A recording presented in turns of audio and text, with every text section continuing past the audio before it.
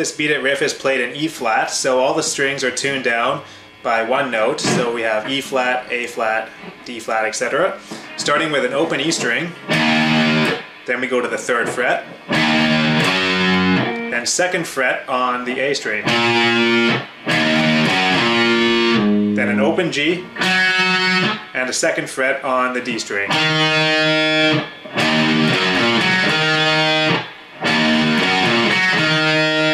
Next there's a kind of a quick hammer on between the 2nd and 4th frets on the D string, then back to the 2nd fret, followed by 2 open Ds. Now you could also play, instead of playing an open D, you could hit the 5th fret of the A string. That's your D note again. So there we go, that's the first part of the riff. The second part,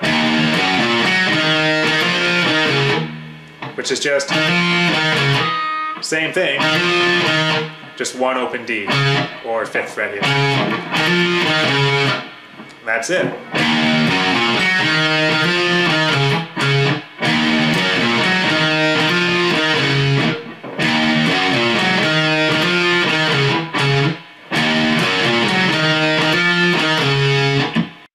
Thanks for watching.